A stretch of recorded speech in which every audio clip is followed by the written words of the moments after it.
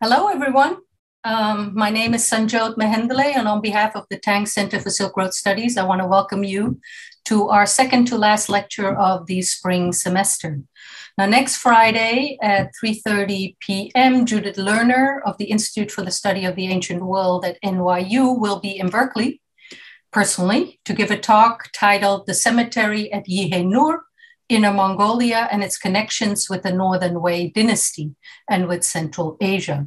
Now, that lecture will take place in our conference room at 1995 University Avenue in Berkeley.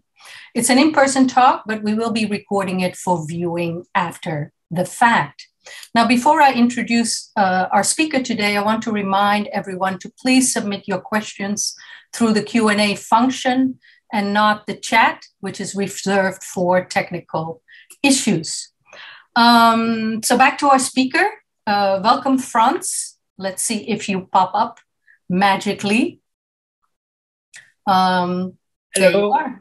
There you are. Good to see you. Great to see you, actually, albeit once again on Zoom. This is the third lecture you are giving for us since December, when you participated in the Gandhara workshop, and the second actually co-sponsored by the Collège de France. So for those of you who weren't present at the previous occasions, I'm very happy to introduce you once again. Frantz graduated from the École Normale Supérieure in Paris in 1977 and became deputy director of the French archaeological delegation in Afghanistan until 1981. Where he worked at the ancient site of Ai-Khanoum under the directorship of the late Professor Paul Bernard. He returned to Afghanistan several times between 2004 and I believe 2012 to work on several other projects. From 1981 to 2013, he was researcher at the Centre National de la Recherche Scientifique in Paris, and from 1989 to 2014, director of the French-Uzbek Archaeological Mission in Sogdiana, which worked primarily at Samarkand. From 1999 to 2014, he held a professorship at the École Pratique des Hautes Études in Paris, where he chaired the department Religions of the Ancient Iranian World. In 2013, he was appointed professor at the Collège de France, where he chairs the department History and Cultures of Pre-Islamic Central Asia. He has a long list of publications, including 7 edited and co-edited volumes and some 230 articles that focus on the art and archaeology of Central Asia, Sogdiana, Zoroastrianism, among others. In preparation is the volume Early Sogdian Inscriptions and Documents, which he co-edited with co-wrote with Nicholas Sims Williams. He just told me in our pre-chat that he has been elected to the Académie Française. No, the French Academy. Sorry. I did a literal French translation. Académie des Inscriptions. Et Belles Lettres. Yes, sorry. That would have been fantastic too if you had been elected to that institution as well. So today, Frantz is joining us to talk about some of his recent research on the image of Alexander the Great in Central Asia. So welcome, Frantz. So, hello, everybody. Yes, this is my third lecture. And in my previous lecture, I was dealing with the art and archaeology of a particular region in Central Asia, Khwarezm, the northern region on the shore of the Aral Sea, I focused on new discoveries concerning the origins of Zoroastrian art. Now I'm moving more southward to the historical regions of Sogdiana, now in Uzbekistan, Bactria, now shared between Afghanistan and Uzbekistan and Tajikistan, and to a later period, mainly the first centuries of our era, when the figure of Alexander experienced an extremely strange, certainly puzzling revival in these countries. What I'm going to present today is the result of a joint work with my colleague Dr. Ankadan from the Centre National de la Recherche Scientifique. This is co-published. This work is and will be co-published. Alexander the Great, known in Arabic and Persian as Al-Sikandar or just Sikandar, was vividly remembered in Central Asian traditions and literatures, even before his story was popularized everywhere in the Iranian world by Ferdowsi's Book of Kings, Shahnameh. Alexander remained celebrated locally as the founder of several cities, Merv, Balkh, Termez, Samarkand, which he or his successor had indeed refortified. Contrary to the negative image of Alexander preserved in the Zoroastrian literature, he appears to have kept there a positive image, especially as a model for the nomadic rulers who emulated him in their conquests in India. Ankadan and I have recently restudied several iconographic documents, mainly an illustrated silver bowl which had belonged to an aristocratic family from Lhasa and was published in 1973 by Philip Denwood. To our great surprise, we discovered that it is a Jewish work, shedding new light on the importance of Jewish communities in 6th century Central Asia and their appropriation of the figure of Alexander. But before examining this subject, I would like to present other pieces of evidence. Some have a modest character, but are nevertheless very significant as an indication of Alexander's long-lasting popularity in Central Asia and especially in Samarkand. This is a series of terracotta images here, produced from the 5th to the 7th centuries, and whose head was cast from older molds.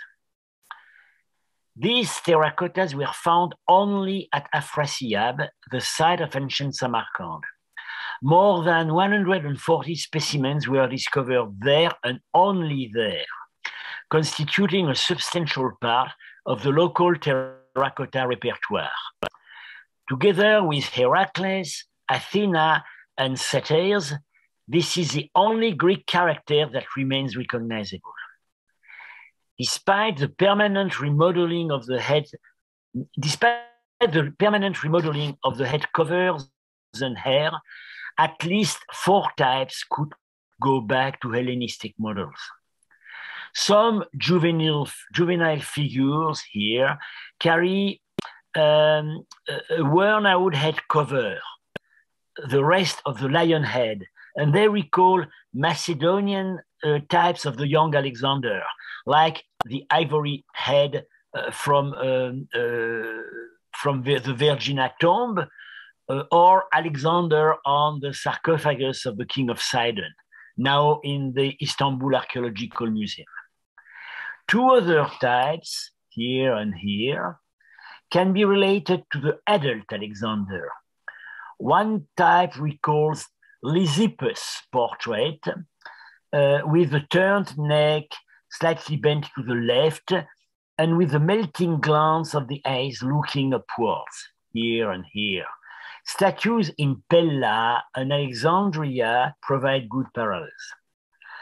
The last type of terracottas from Afrasiab has a square face, long wavy hair on the sides, a long nose separated from the fleshy lips, and large deep eyes, one can compare it with early Hellenistic representation from Athens or Priene. Unfortunately, we do not know if here Alexander's characteristic hairdo with raised locks on his forehead, at the anastole, visible here, ever existed on any of the Samarkand terracottas, as their matrix was blunt at that place. In fact, these images were repeatedly recast, touched up, stamped on various objects, ossuaries, independent figures completed as praying people, musicians, horsemen, or mace bearers, fitted with a Phrygian cap or a beard, etc. The original molds were possibly taken from Greek statuettes depicting Alexander, like this bronze statuette from Begram, now in the Kabul Museum. It is very tempting to suppose that in Samarkand, this image could still have been identified as Alexander, precisely at a time when he was still locally remembered as the founder of the city and of its temple to the goddess Nana, as witnessed by the Syriac version of the Alexander romance in the 6th century. Alexander's image can also be tentatively recognized on the bowl from Verano, kept at the Hermitage Museum, and to be dated in the 5th century or so. The position of the hunters recall the heroic Macedonian, there are 3 hunters. They recall the heroic Macedonian horsemen with royal headbands, some of them clearly identified with Alexander the Great on other works of art. Besides the Sidon sarcophagus, several statuettes representing Alexander on his horse were tentatively linked to the texts narrating his famous hunts and the monuments they inspired. Relevant for this reading of the Verano vase are the bronze statuettes from Begram, already shown here, and a bronze statuette from Herculaneum, representing Alexander as a horseman who hunts with a spear. The Verano vase shows 2 hunting scenes. On top, a figure with royal headband is killing a tiger, which puts him in great danger. Reputed for his agility and power, the tiger was said to have the strength of 2 lions, as stated by Megasthenes, the envoy of Seleucus to India. And indeed, on the opposite side of the bowl, a lion in a swift movement that makes him seem double-headed faces the arrows of 2 horsemen. And as these 2 horsemen are hunting with a bow and are hunting the same animal and not just one, they are probably on lower status than the one on top. We had no direct access to the vase yet, enabling us to ascertain our identification of these 2 hunters with well-known hunt companions of Alexander. In any case, the hunting of big cats in the Achaemenids' closed gardens, Paradiesoi, was reportedly one of the favorite distractions of Alexander, clad in the Persian costume. The Verano vase in particular could recall the manifestation of the royal power during the famous hunting at Bazaira near Samarkand, when Alexander invoked his royal privilege to kill the beast with a spear. And he would have done it only with 1 hit, as it appears on the vase. It is true that the only author who describes this hunt, Curtius Rufus, mentions no tiger, but a lion of rare dimensions. Yet the confusion between the tiger and an exceptional lion is not impossible, since the 2 animals now extinct in Iran and Central Asia could be confused. The Persian lion had little mane, On the Oxus tiger, a less visible stripping, as I could observe on the last one, killed in 1973 in Collège and taxidermized in the Nukus Museum. In fact, for a long time, the Greeks and Romans had no coherent image and name for the tiger.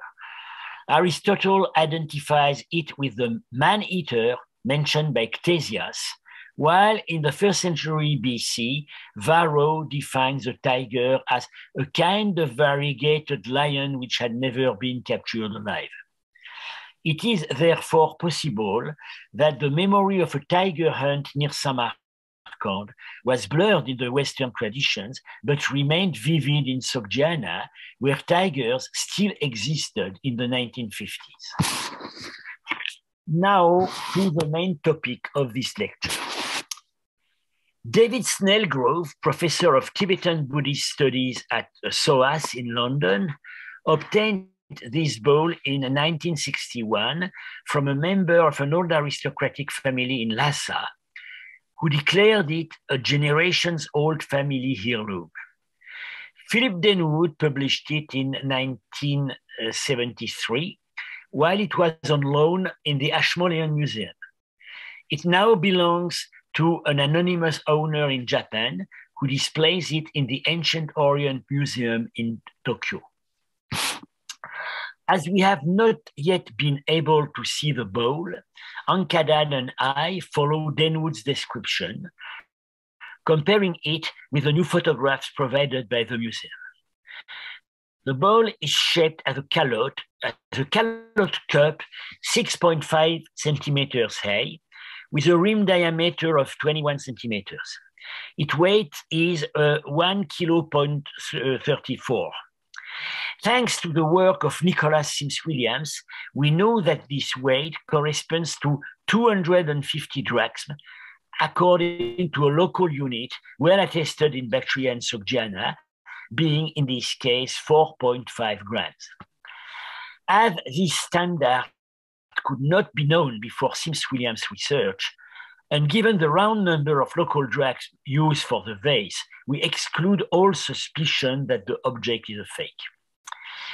The interior surface is smooth. The exterior is fully decorated with cast reliefs incrusted in the vase, as can be seen, for example, here, in order to form complex shapes projecting outside the wall. Several incrustations are clearly visible on the pictures. Small parts of the surface of the shell were sunken. The slight ridges of each cutting were hammered over the edges of the added pieces.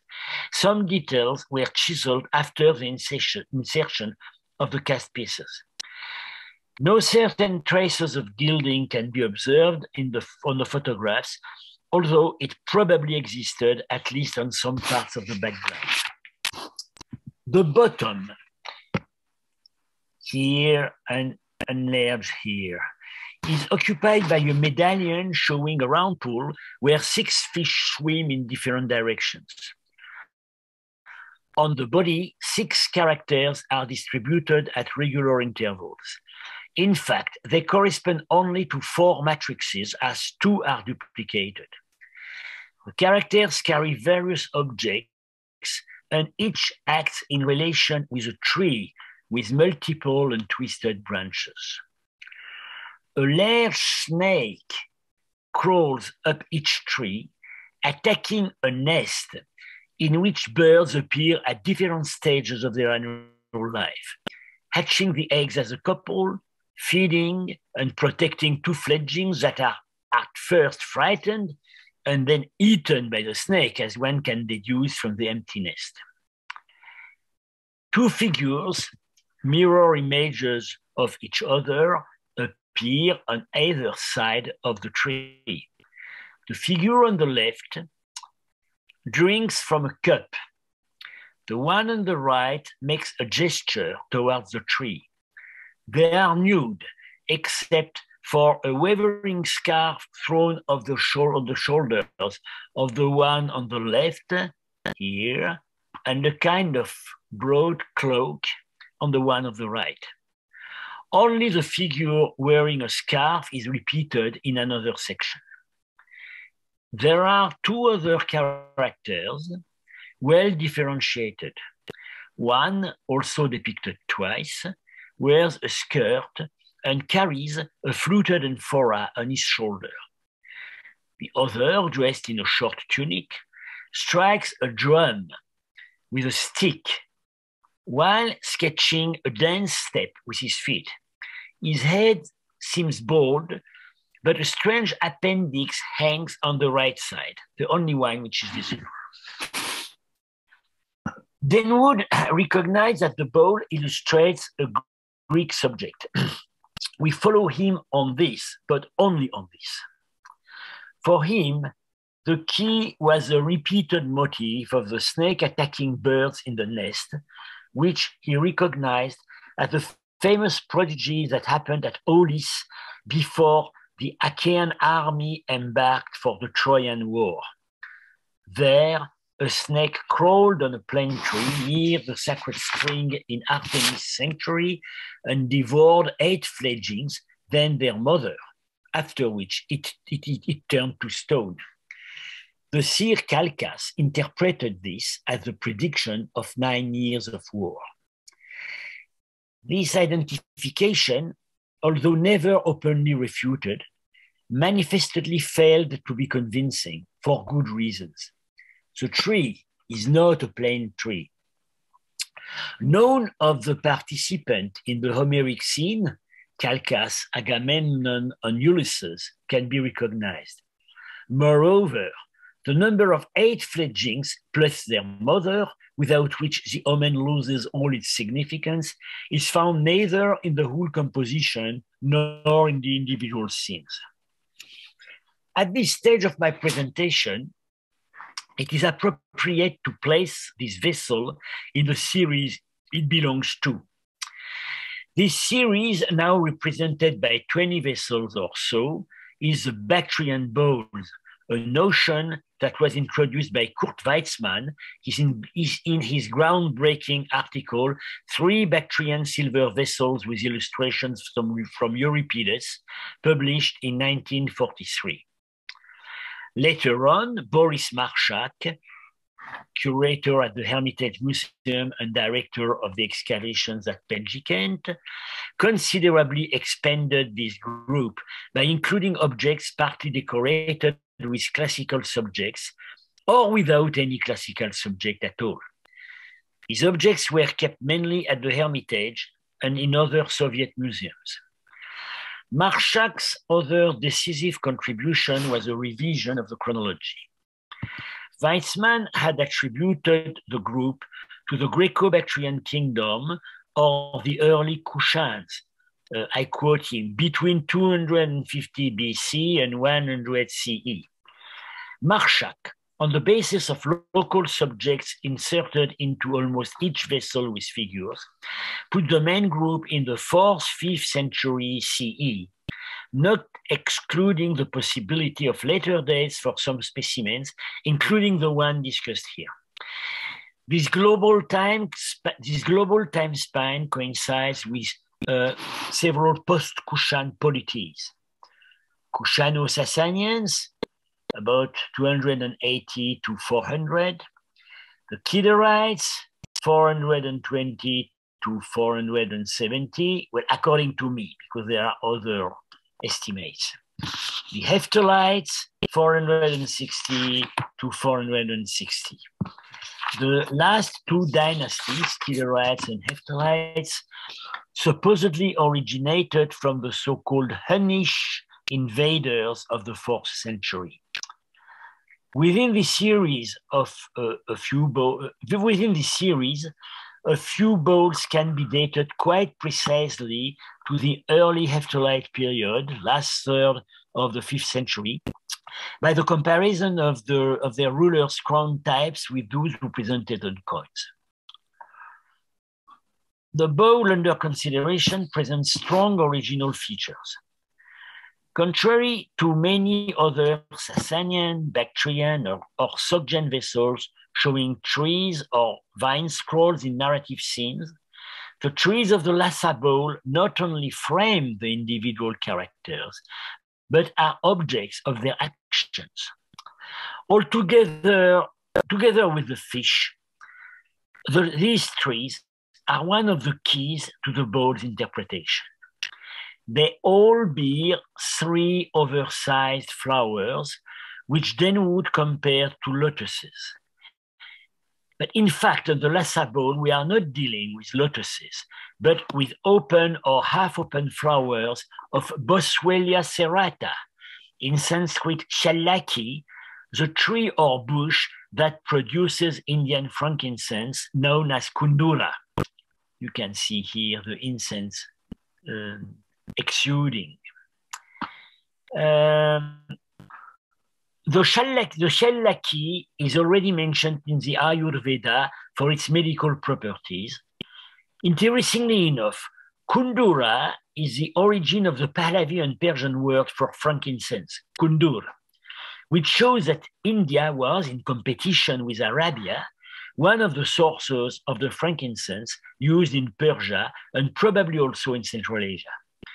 The resin exudes from the bark, solidifies, and it is collected in the shape of small balls. The snakes. Stories of you can see the snake for here. Stories of snakes guarding aromatics in faraway countries were often told by the Greeks. They are commonplace in Sanskrit tales, and they are also told in Chinese and Arabic accounts on India. Among the 4 characters, each repeated, among the 4 characters, the bare-chested young man with an amphora has a wavering skirt noted at the waist, which could well be a free rendering of the Indian dhoti. He appears in complete profile with sloping forehead, a snub nose, and thick lips, none of which conforms to classical canons. His long, untrimmed hair is brushed to the back. On his right shoulder, he carries a small amphora with a high, narrow neck, a fluted body, and a flat foot. Similar specimens of about 20 centimeters high are known in Penjikent. Boris Marchak discussed at length possible models of these clay vessels, and in the absence of Sasanian intermediaries, he concluded that they were probably inspired by late Roman small amphoras appearing in about 400 AD and imported into Sogdiana through countries north of the Black Sea. Recently, an image of a quite similar amphora has been discovered in Paikent, near Bukhara, on a painting attributed to the 5th or 6th century. A second male figure, for whom Denwood proposed only a general Eastern attribution, is ready to beat a drum and direct his piercing glance towards the snake and the nest. He wears a full tunic with loose sleeves rolled to the elbow. The motion of his bare feet seems to indicate that he is trampling the ground in order to add to the vibrations, a motion that is visible at the bottom end of his tunic. The drum, held firmly under the left arm, is biconical, with a lozenge network of strings that the musician pinches with his hand. This shape of drum is sometimes depicted in Sasanian silverware. Nonetheless, there it is never beaten, and it is not beaten either on the Bactrian so-called Stroganov bowl, where it is played by 2 Indian macaques. Indeed, this instrument is more typical of India, where this drum is known in Punjab as the dole and is beaten on the bass side with a curved stick. Here, a depiction on the Barhut stupa. The drum, the Indian drum, is sometimes a plain barrel, sometimes it has a hourglass shape with sticks very similar to those on our vase. The image on the Barut stupa and on the vase are almost identical. Consequently, this character can be identified as an Indian musician or a priest musician who is called in order to divert the danger of the snake from the collectors of aromatics, or from the fledglings, or from both. This priest musician has indeed a strange characteristic: a large hairy appendix on the right side of his shaven head. The other side is not visible. Initially, we contemplated the possibility of a tuft of hair, the shika, still worn at the back or on the side of the shaved skull by some Brahmanic castes in South India. They are, however, generally smaller and different in shape. Moreover, the character's face is grotesque, with round eyes set with folds of skin, a protruding nose and lips, rather evocative of a monstrous creature with ape-like features. We are inclined to recognize him as a fictional character with a fully human body and a head inspired by a cynocephalus. The type of the cynocephalus baboon could, in this case, be mixed with that of the Indian macaque drummer, more familiar in Bactria and Sogdiana, and exemplified by the musician on the Stroganoff bowl. Later, I shall consider the literary connections of this figure. We are now left with the main figures. Two nude males standing on either side of the tree. Only the one to the left is repeated elsewhere in the ring composition. Except for a scarf and a cloak, each is nude and stands so that one can see that they both are circumcised. This is a unique feature in classical as well as Iranian and Central Asian art. Provocative nudity is in itself unusual in the Iranian repertoire. The young man on the right holds a sack on his left hand and extends his closed right hand. He is about to collect the resin of the tree, which exudes from an incision. And you can compare the actual photograph of the Boswellia serrati shallaki tree. The young man on the left holds a kind of bottle in his right arm, here. While in his right hand, he holds a kind of bottle in his left arm, while lifting a cup in his right hand. The bottle has a long, narrow neck and a globular body on a wider conical foot. This general shape, well known in late antiquity as pilgrim bottles, which were used to carry holy water, is attested from Hellenistic times onwards. Ring handles on a globular body with oblique striations are attested for mold-brown flagons from layers of the 4th century in Egypt.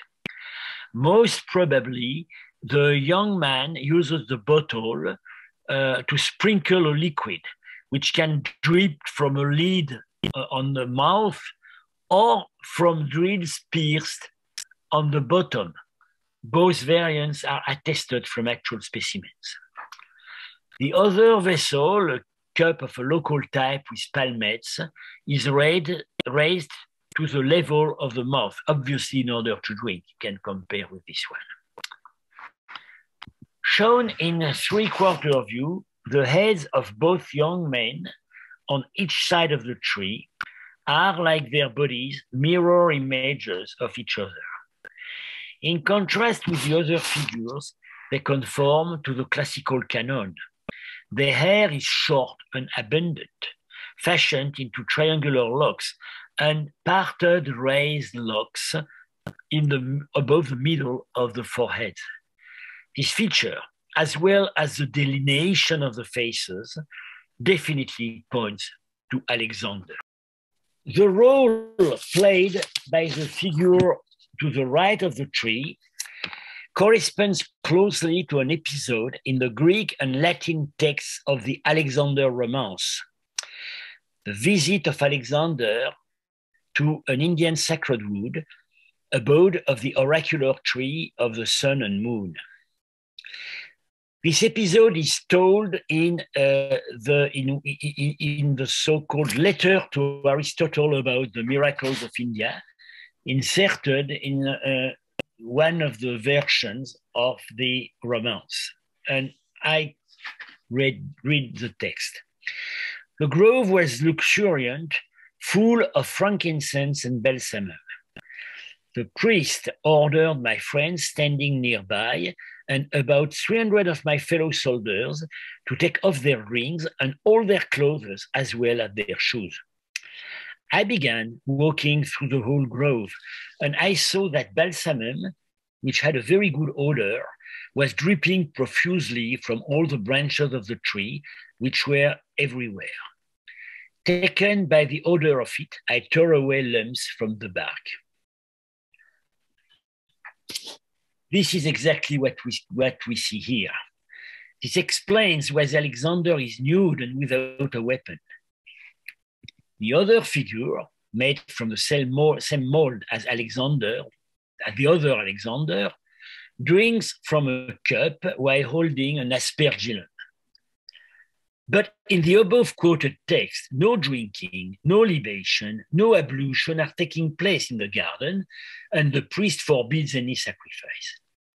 It appears, therefore, that this second figure is taken from another episode, which also takes place in a perfumed atmosphere.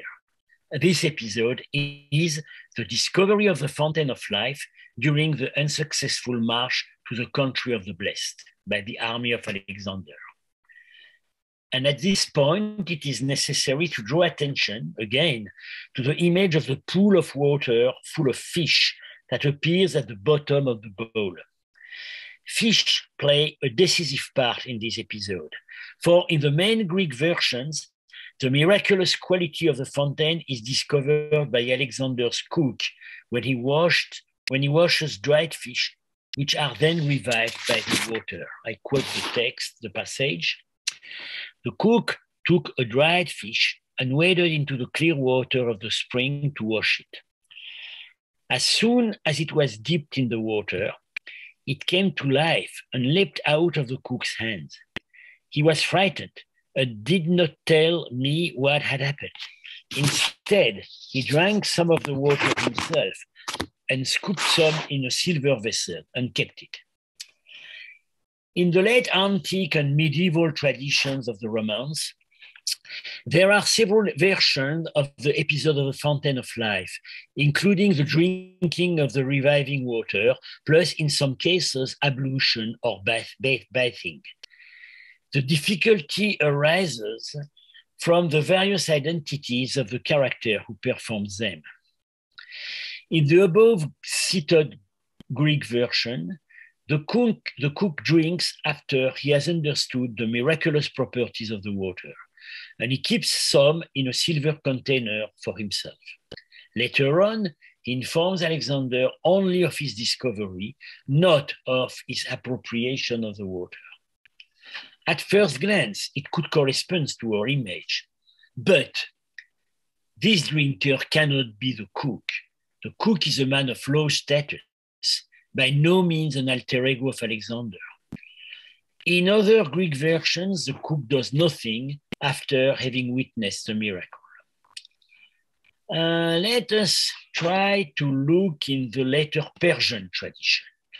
In this tradition, there is no cook, and his function is transferred to Khizr, a prophetic figure.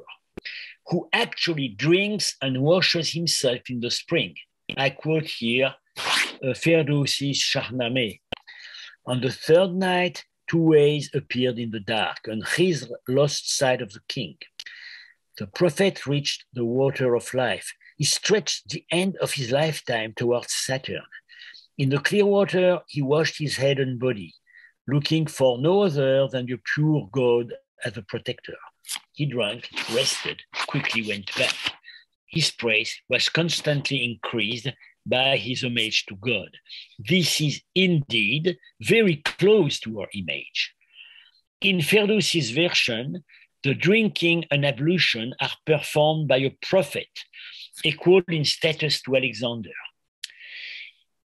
In the later Persian poem Iskandarname by Nizami, Khizr discovering the magic pool is associated with Elias, another prophet, as shown by this Persian miniature. But of course, the young man on our bowl cannot be Khizr, because Khizr first appears in the Quran, in the Surah of the cave, as the unnamed servant of Moses. So, who is this man? There is one version of the romance in which the prophetic character assuming this role is Alexander himself, the Jewish version. In the transmitted material, this version is attested by two sources. One is an Aramaic passage in the Talmud of Babylon, a compendium of oral traditions and rabbinic opinions compiled in the 4th, 6th centuries, and thus contemporary with the ancient Greek, Armenian, and Syriac witnesses of the Romance. The other version is a text published and carefully translated by Rosalie Reich as Tales of Alexander the Macedonian. This is part of a Hebrew manuscript in Oxford, which reproduces a collection of texts of various dates, ultimately compiled in the 14th century. Despite having been recorded several centuries from each other at the opposite ends of the Mediterranean, both texts appear to reflect a similar set of narratives. The Talmudic passage runs as follows. When Alexander took himself and went on his way, he sat at a certain spring and was eating bread. He had salted fish in his hand, and while he cleansed them of their excessive salt, a particularly pleasant fragrance fell upon them.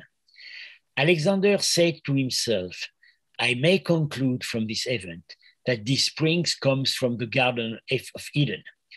There are those who say he took from those waters and washed his face.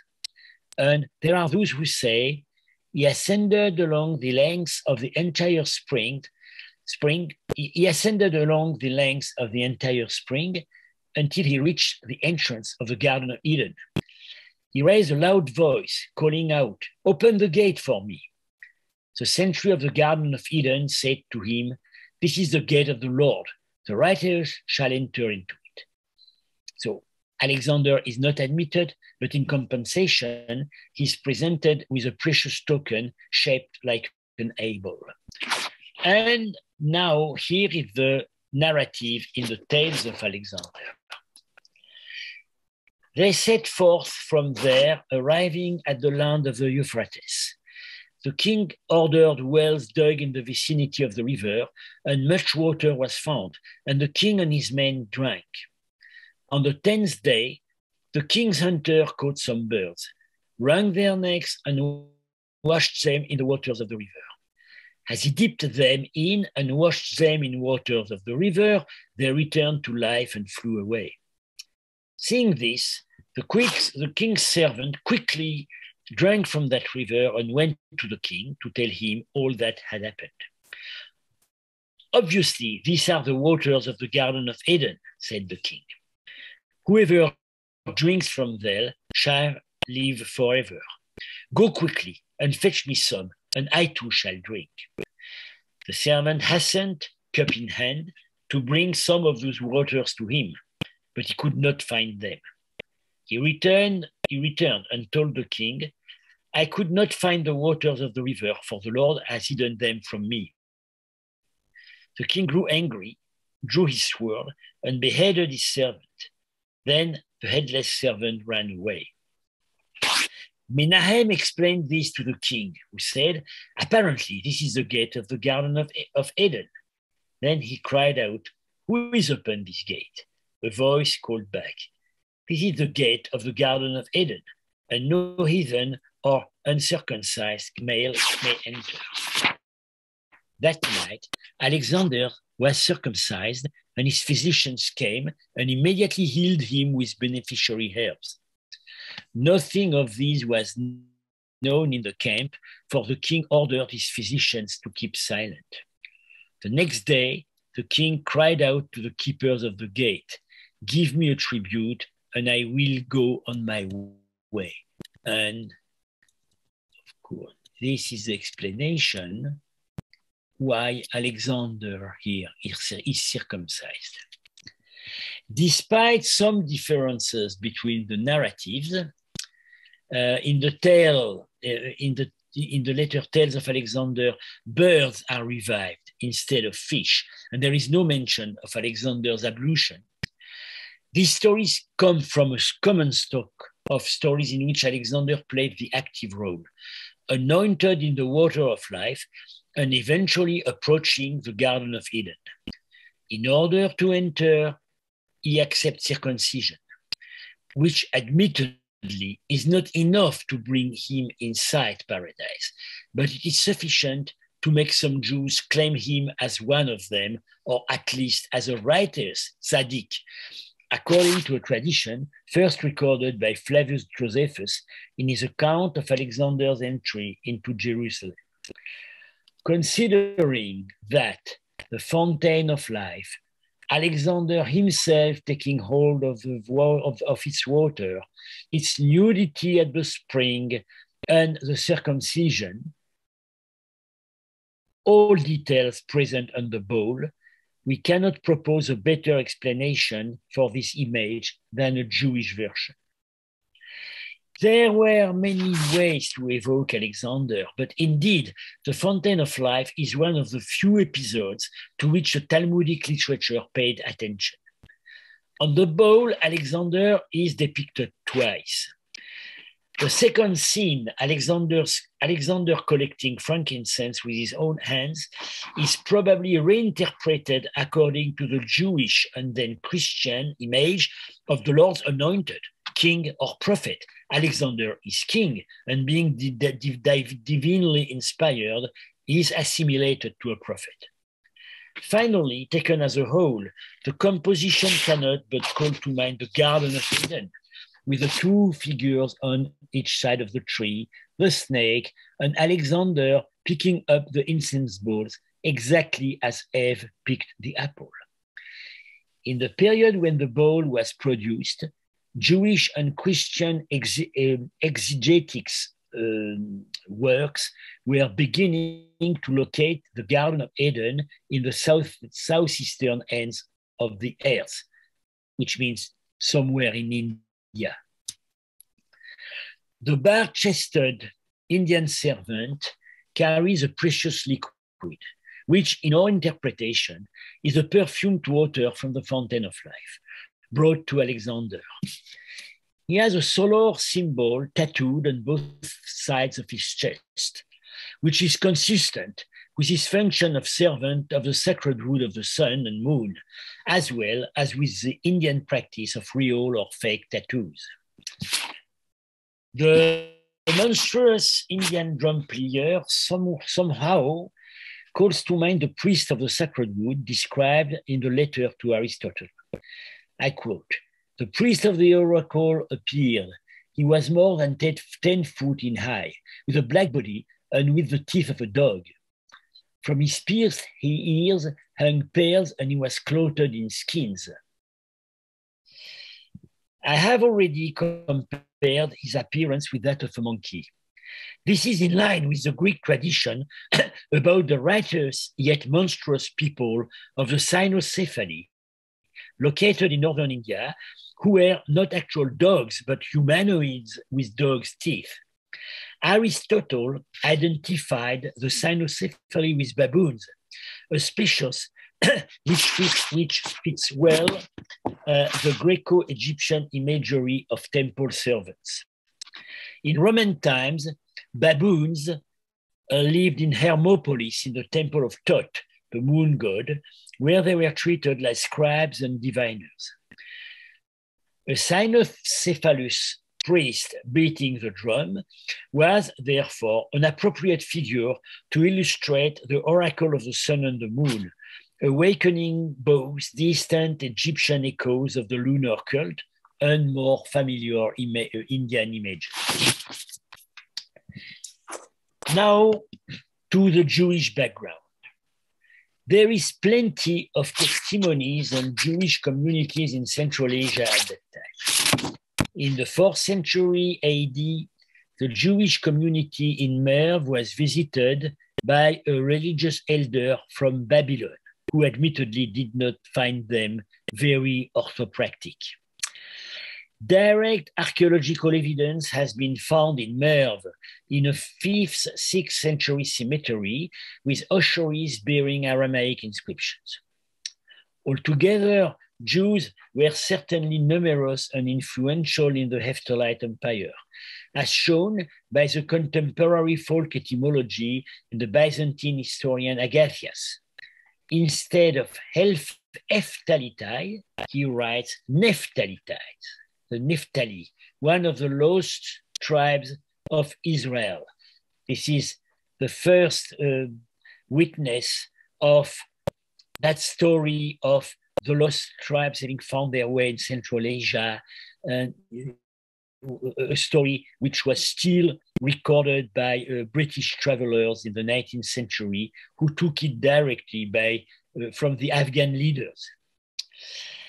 In the early Islamic period, well-established Jewish communities are documented in Merv, Herat, the mountains of Ror, Maimana, and Balkh. During Hephthalite times, perhaps more than before, India was reached by Central Asian traders. There are some indications that these traders included Jews.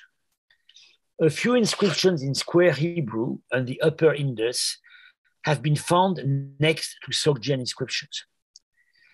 The earliest textual testimony of the presence of Jewish traders in southern India is Ibn Khurdad-based notice about the Radhaniya merchants in the 9th century. Radhaniya meaning probably those who know the way. Two of their trading routes linked India with China through Central Asia. One went up the Upper Indus to the southern Tarim Basin, and another route went through Samarkand to the northern Tarim Basin and Turfan. As suggested to us by Pavel Lourier, our bowl manufactured in Bactria might well have ended in Tibet through this channel. In which language was the Alexander Romance accessible to 5th, 6th century Jews in Bactria, and more generally to Central Asian peoples? The Jewish elites knew Aramaic, and the Talmud passage is in Babylonian Aramaic. Syriac was mainly used by the Nestorian Church, but some Jews probably understood this cognate language, at least orally. For everyday use, Jews spoke local Middle Iranian languages. The question of a now lost Pahlavi version underlying the Syriac version and part of Ferdowsi sources on Alexander is disputed.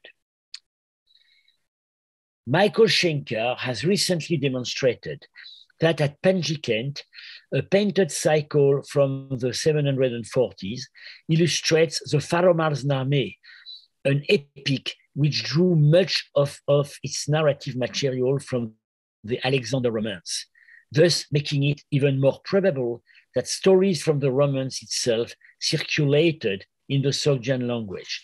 We have also evidence that in the 8th century, in the 7th century, a Sanskrit version of parts of the Alexander Romance were circulating in India. For one of these stories about the Amazons is mentioned in a poem by the Indian poet Basa at that time. Final remarks. Sometime in the late 5th or in the 6th century, in the Heptalite Empire or in a successor state, a dignitary or a rich merchant, most probably a Jew imbued with Hellenistic culture through the filter of other languages, felt it appropriate to evoke the fabled Indian countries, while expressing his attachment to the memory of Alexander, protector of his religion and his people. Here, it is appropriate to mention a bowl found at Chiliek, near Samarkand, on which the portrait of a Heptalite ruler is set in the middle of a harem of ladies of a markedly Indian type. They are primping or dancing. And this is obviously in order to manifest the appropriation of these Indian countries. And actually, there are close stylistic similarities between this object and the Lhasa bowl, especially in the design of cloaks and scarves. One can wonder whether the Jews in Bactria did not associate themselves with this Heptalite propaganda, using the theme of their Alexander taking possession of the treasures of India in order to show him as a forerunner of their Heptalite masters. Thank you for your attention. Thank you so much, Frantz, for a wonderful talk and also a very detailed analysis of the pictorial schemes and content on a bowl like that. As I'm waiting for some questions to trickle in, I had a couple of more sort of general questions in terms of the production of these bowls, for example. Are they all, I mean, most of the examples that you noted that share these analogies, are they seen as being produced sort of in Bactrian context, and that's sort of from where they kind of spread? In the broad sense. Some of them carry owner's inscription in Bactrian, some in Sogdian. These inscriptions probably seldom belong to the original owner. Right. So they were traded, but stylistic analogy show that they were produced, I would say, in Bactria in the broad meaning. From the 6th century onwards, there is a kind of aristocratic continuum between Bactria and Sogdiana under the Heptalite and the Cliderite and Heptalite Huns. And there is also a continuum with Gandhara. And some of these bowls could actually have been produced in Gandhara. The question of the precise place of production is in a way meaningless in this period, because the purchasers were they were mobile. They belonged to the Hunnish upper stratum of Bactria Sogdiana. They moved, and most probably the skilled artists moved as well. One thing is sure, it was a large production, because now we know more or less 20 specimens. By shape, they are quite standardized, but the iconography is always original, and never are two objects produced by the same hand, and probably nor in the same workshop. So there, and what is your opinion about so these were produced for individuals. Individuals, individuals, yes. and used in aristocratic banquets. Right. One can drink in these bowls. Right, so they were like personal cups and personal bowls for. Contrary to the Sasanian plates, you can't eat nor drink in a Sasanian plate because it is decorated inside. Right. In these bowls, you can drink because it is plain inside. You can drink and you are forced to drink because they have no ring foot. So typically, they were used in aristocratic banquet either to empty a toast or to pass from one guest to the other, as described, for example, in Persian poetry. Mm-hmm. There are two questions. I have one more, if I may, in terms of the Jewish context in Central Asia, in terms of objects that are produced perhaps or connected to the Jewish cultural environment of Central Asia. When you look at sort of the archaeology or the art of Central Asia, are these sort of depictions unique in that context, or do we find more examples of now that? We are sure of the Jewish belonging of that bowl. Well, first, this is the only bowl in the series of 20 which is definitely Jewish. Mm-hmm. Some bowls are mainly aristocratic. Some have definitely Zoroastrian overtones. None seems to be Buddhist. We think now that maybe two plates from later periods, 7th, 8th century, identified, attributed by Marshak to Christian communities, might be Jewish as well. Mm-hmm. One shows the fall of Jericho, and another one, King David and Solomon. They could be either Christian and Jewish, and now the only reason probably why Marshak did not propose to recognize them as Jewish is that there was no unequivocal example of a Jewish vase, but now there is. Mm-hmm. All right, so Peter has a observation. He writes, I'm struck by the resemblance of the, quote, priest figure's head to the profile portraits of Alexander on Eastern versions of Greek silver tetradrachms.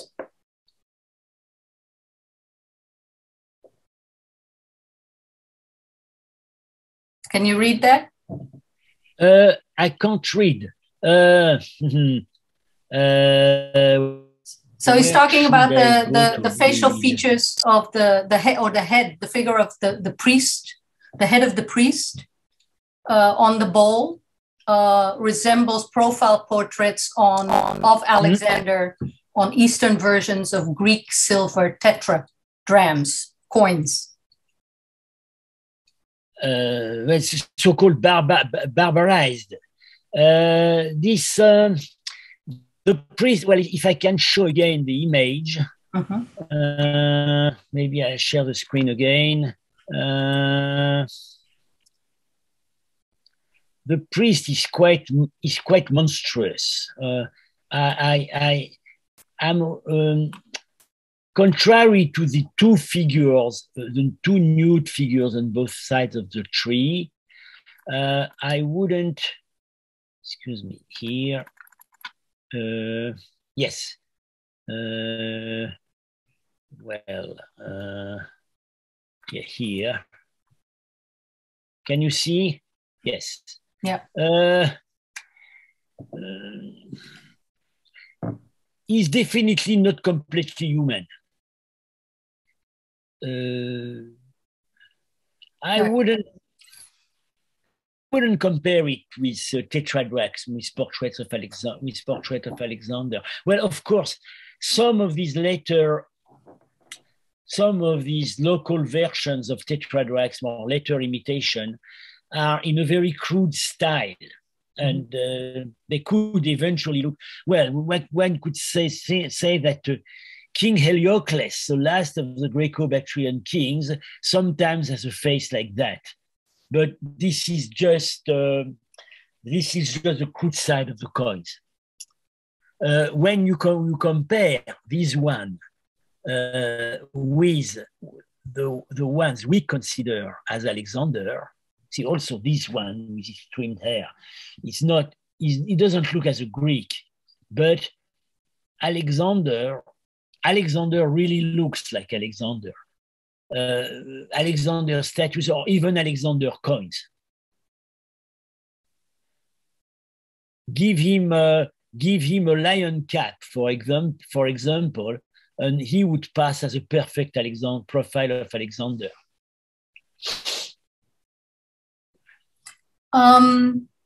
This is a question from Matthew. On the bowls, where does the motif of the serpents climbing the tree and eating the bird eggs come from? Could it go all the way back to Mesopotamian, Anzu, or Etana epic? Well, it could.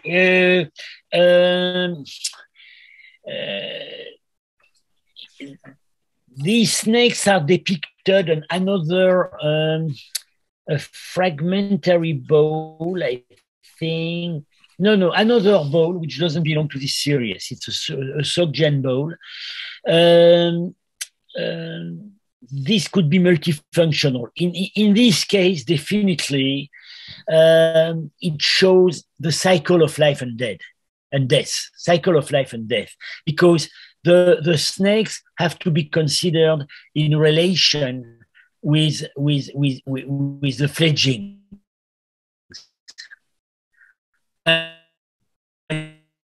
Sometimes they are just born. Sometimes they are ready to fly, to take on flight. Sometimes they are absent in the nest. Most probably the snake has eaten them.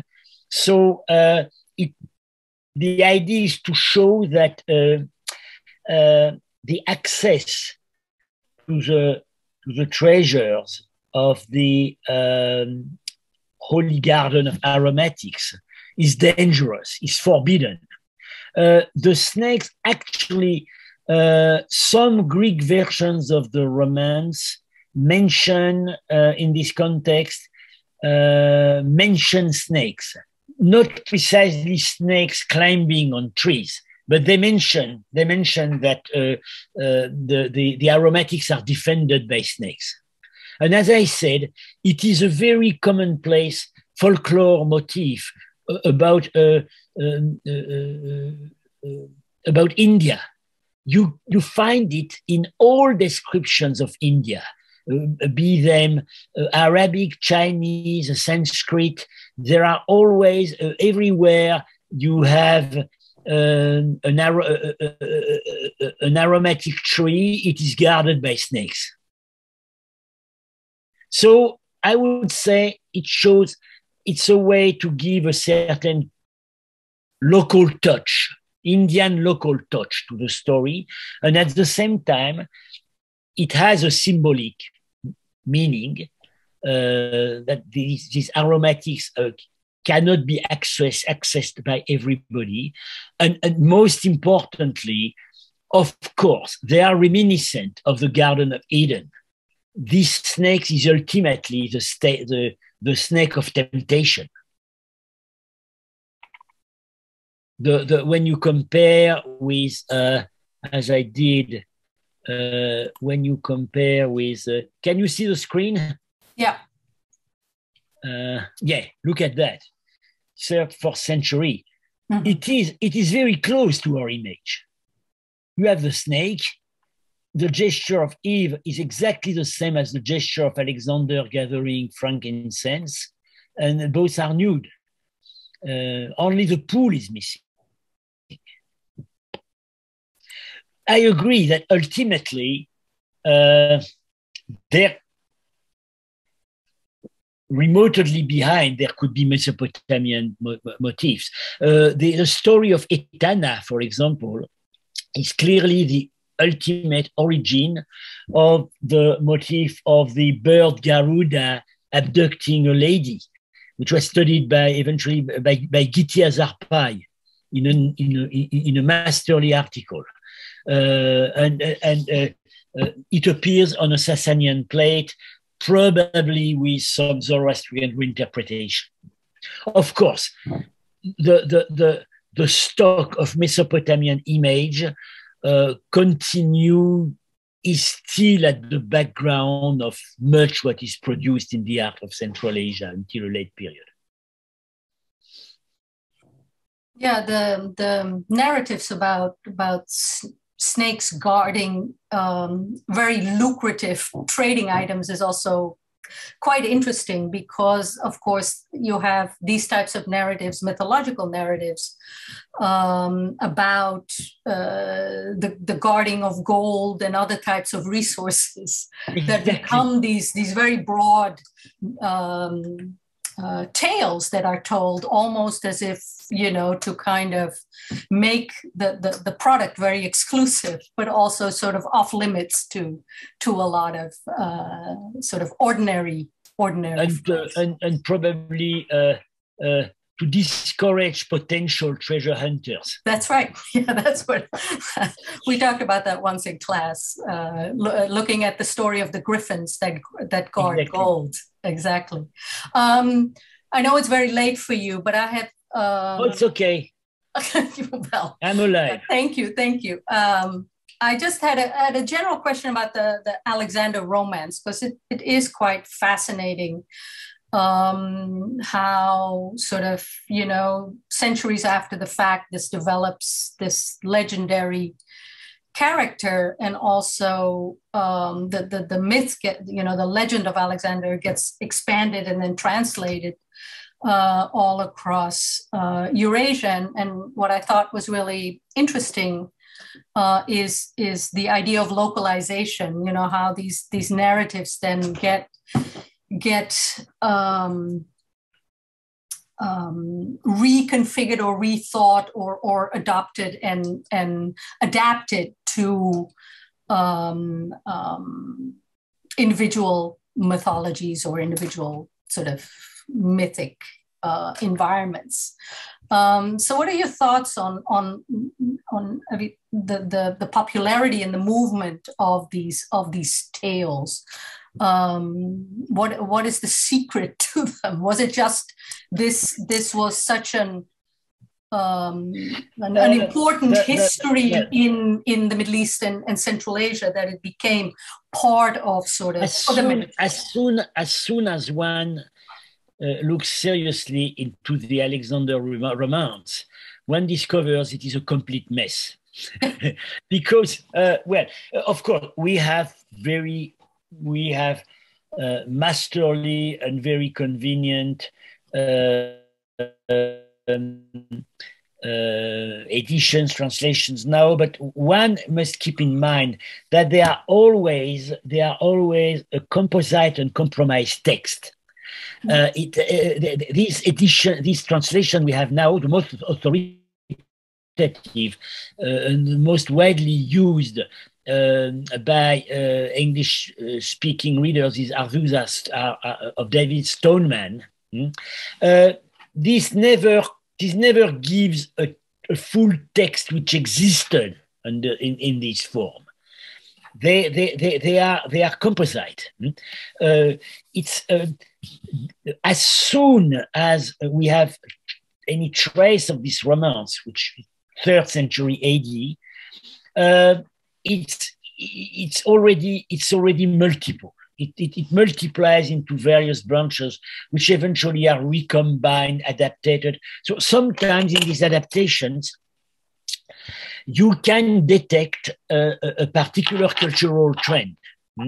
The first versions are definitely Greek, but quite in the form in which they were transmitted to us, which is most often we use the version beta.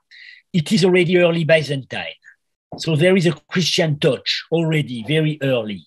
The Greek, very, very soon also, there is a Greek version called Gamma which has some Jewish elements in it.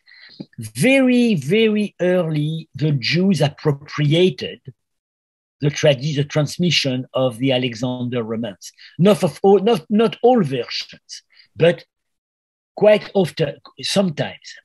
We have the Syriac version is definitely Christianized, but at the same time, it contains some specific traditions about Samarkand, which could only be gathered there then, especially these stories of Alexander having founded Samarkand, built the city wall, built the temple of Nana. And in the light of these traditions, we could understand, we can confirm the intuition of the Soviet archaeologists that these small terracotta heads from Samarkand actually depict Alexander as the local hero. So it's multiple. The literature on the Alexander romance is now is huge. Eh? You lose counts when you look at it. Plus, then it's appropriated. The Iranian versions are a tradition by themselves. It starts with Ferdowsi. It goes along with Nizami, and Nizami somewhere states that in compiling his version, he has made use of Jewish traditions. Mm-hmm. And quite interestingly, now we realize that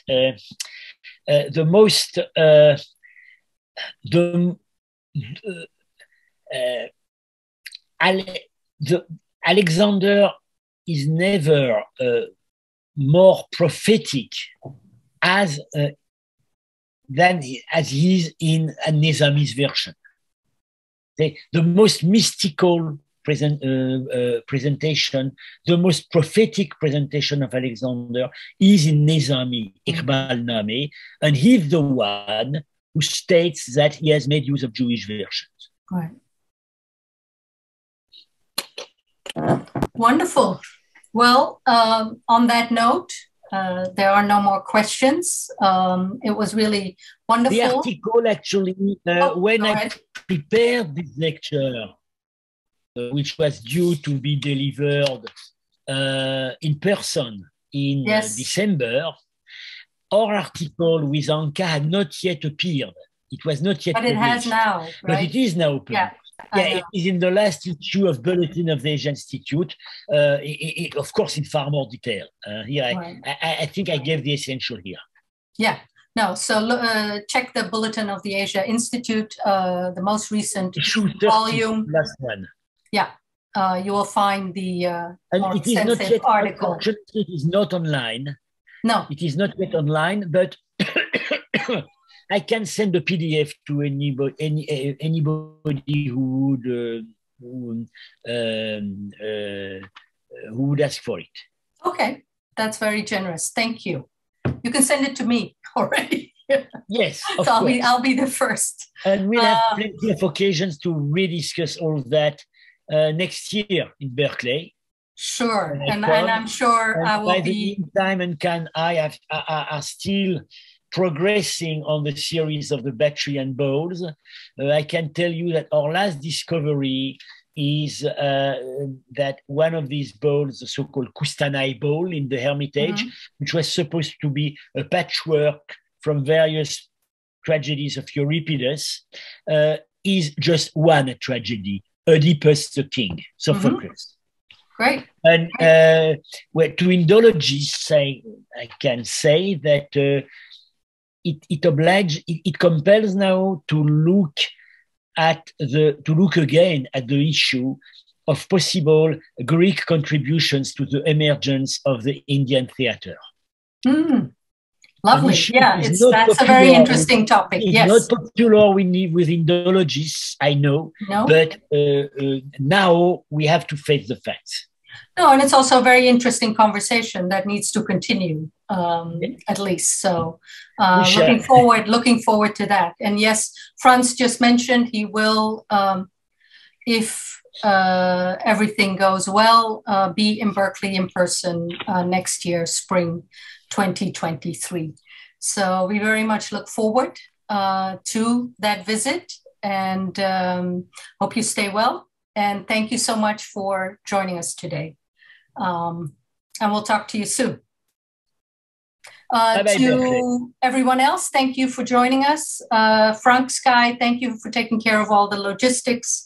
And hopefully we'll see some of you in person next week when Judith Lerner is here to give her talk at the Center for Silk Road Studies. Thank you so much. Goodbye. See you soon.